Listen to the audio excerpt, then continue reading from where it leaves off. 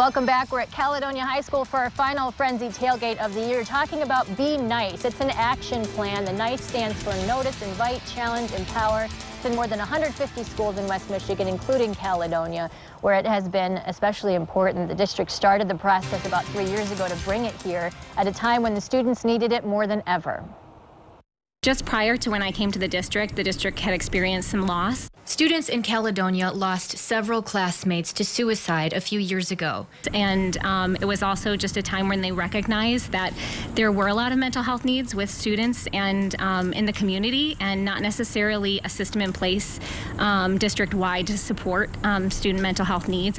The district responded by adding those services and implementing the Be Nice action plan. It was really important to let students know that there are people here that love you and want to support you in any way they can, especially with dealing with loss. It's really, really tough, and it's a really tough thing to, cope with. Cami Asper is a senior this year and one of the leaders for the program. She says it has changed the way she handles difficult situations, like seeing a classmate upset her freshman year compared to now. When there was another girl crying, and I asked her if she was okay, and I just thought to myself, man, I just would have never done that my freshman year. But senior year, I realized that I have the tools, and it's okay for me to ask, and I know that they need help, and it's okay for me to reach out.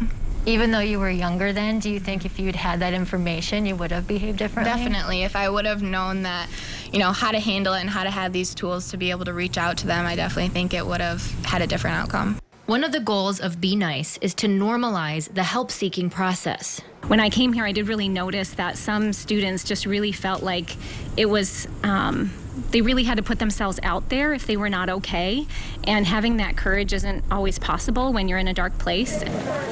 Be Nice gives them a language to talk about what's going on in a way that's very non-confrontational, but also really normalizes mental health concerns, and that we all have mental health.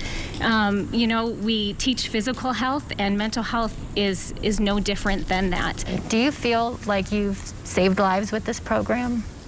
Like you said, I think that it's really hard to quantify that, but I do think that students have received help who wouldn't have received help otherwise. And so, yes, I do think that having this program and having the language that students can speak about these things with ease and on a regular basis has and will continue to save lives. 1,500 kids in the building. With this program, that means 1,500 sets of eyes on students, giving them a lot of support for kids who might need it. And this year, with so many students dealing with new stresses with the pandemic, that has been especially important.